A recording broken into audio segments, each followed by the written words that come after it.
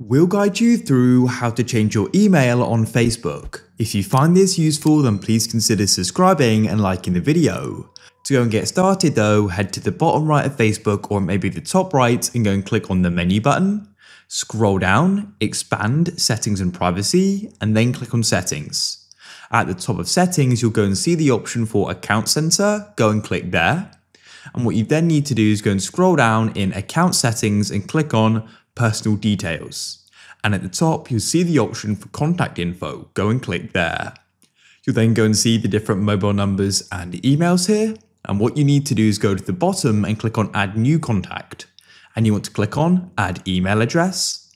And what you then need to do is go and enter in which you want to go and use. After you've typed in the email, scroll down and choose the accounts you want to use. Make sure you select your Facebook account, press return and click on next at the bottom. You'll then get sent a verification code to that email. Go and enter it. Just like so, I've now added the email address and we can press close. And what you can do is go to the email address which was previously on the account, click on it. And what you can do is go and click on delete email address at the bottom and go and delete it. And you'll no longer be able to go and sign in with it.